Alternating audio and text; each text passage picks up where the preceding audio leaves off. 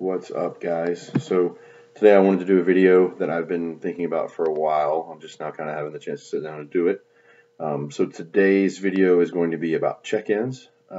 So this is not based on anything to do with anybody specifically or anything like that. So it's going to be just some general information, things I've encountered over the years and things I've learned and just that sort of thing. So I want to start just kind of by defining what a check-in is, in this coaching client, fitness realm. So a check-in is going to be a situation where you send your coach something to analyze, and then to either make changes or not. The coach will either make changes or not, depending on the data that's provided in that check-in. So that's the broad overview, and I'll talk about a little more in depth about what I do specifically in mine, but that's just kind of the general definition and what it is. So who is checking in? Personally, I have everyone check in. I can't imagine a scenario where if you have a client that you wouldn't have them check in. Don't you think so, Chewy? Chewy agrees. So everybody that I work with is going to check in, and I figure most coaches probably feel the same way. Why are we checking in? The reason we check in is to see if progress is happening, making sure we're going the right direction, an opportunity to ask any questions and express any feelings, about the programming or about the nutrition or anything at all. So the why is going to be just to make sure that progress is continuing and that any changes that are necessary are made, whether that's taking away food or adding food, or taking away cardio, adding cardio, giving refeeds, cheat meals, free meals, whatever you want to call them, and that sort of thing. So that's kind of the why in general. How? That's up to the coach and that's up to the client.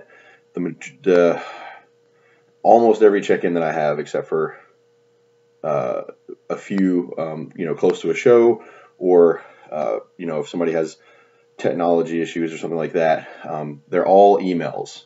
So I have everybody check in via email. I know some people use different apps, different software programs to keep all their data in, whether that's WhatsApp or whether it's something like Trainerize.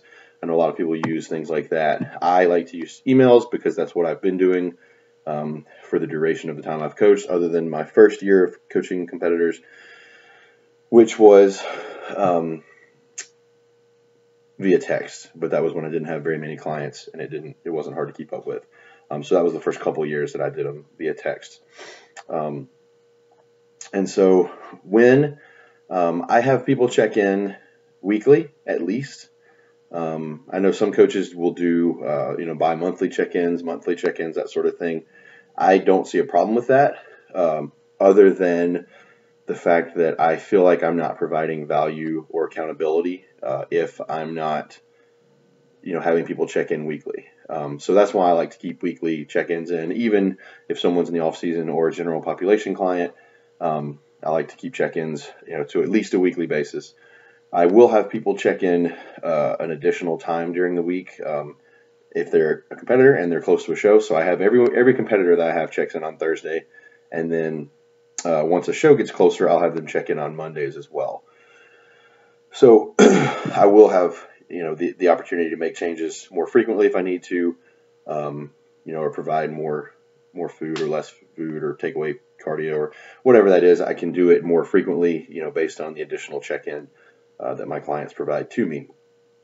So what does my check-in consist of? So my check-ins have a place for you to put your body weights from the last 6 days, and then your current body weight for the day, as well as I have a hunger scale and an energy scale. So I like to get the information from my clients based on, how they're feeling. Sometimes the hunger scale can matter. So if somebody's far out from a show and their hunger is getting pretty high, that's a discussion we'll have. Maybe there's some way we can manage that better. Maybe there's an opportunity to give some more food there.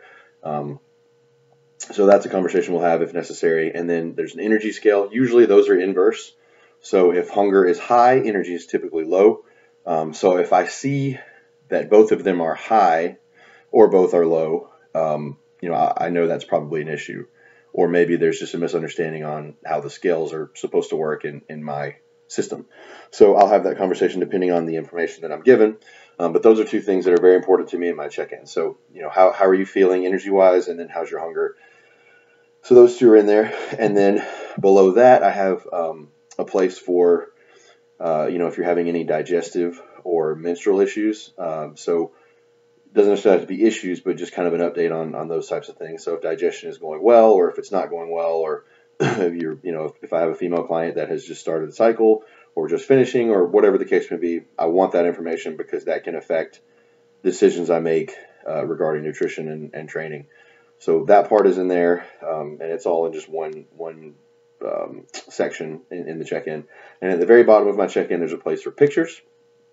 Those are important, obviously, because we're dealing with physique changes. Whether that's a general population client or whether it's a competitor, there's a visual aspect to what we're doing, almost every time. So there's a place for pictures. Those, just as a side note, those need to be in consistent lighting, at consistent angles, at the same time of day every time. So I like for everyone to send them to me, or to take them fasted first thing in the morning on the day of their check-in, and then ideally send the check-in very shortly after that.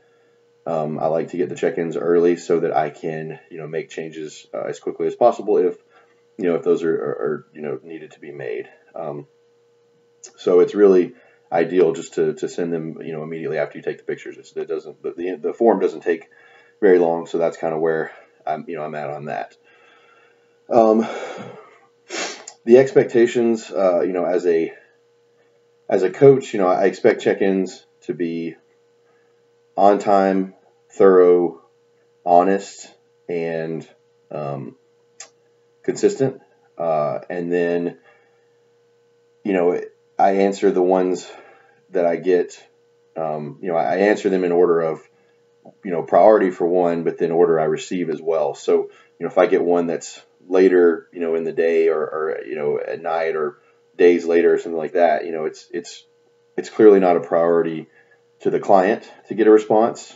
So, I have other days of check-ins and other things that I have to take care of. So I will get to those, when I can. And if you're a coach, it's important to set those boundaries and guidelines for, what you expect out of your clients from the beginning, so that you don't have to have conversations, as it goes on.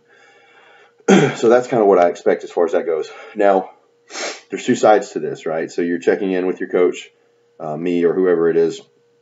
You're sending out that information. You're collecting the data for the coach, and then you send it out. What should you expect from a coach? You should expect the coach to look at the information, analyze the information, compare some of that information to the prior week if necessary. I don't always necessarily go back and look at pictures from the previous check-in or whatever, but it is important to make sure that there's a gauge of, how progress is happening and that sort of thing. So from your coach, you should expect them to look at what you send them, of course.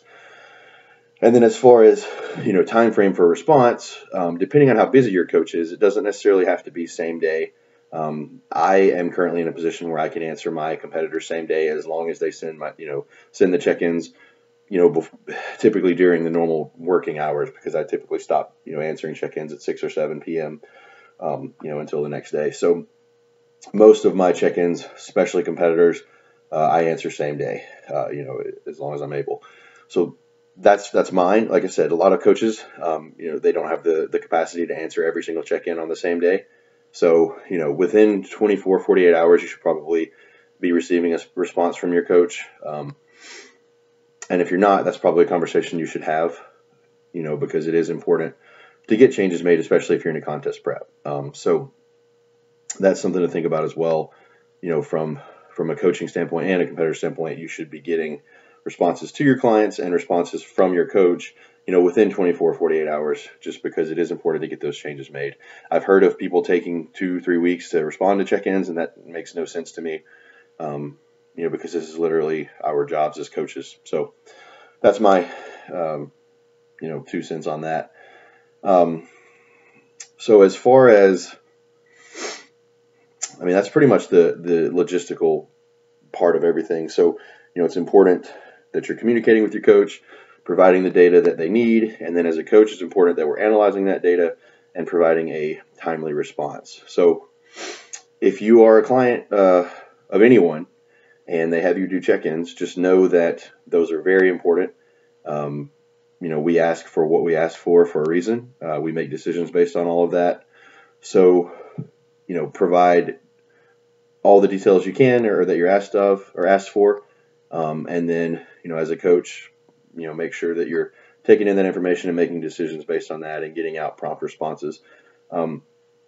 Would love to hear if anybody has, additional thoughts on this.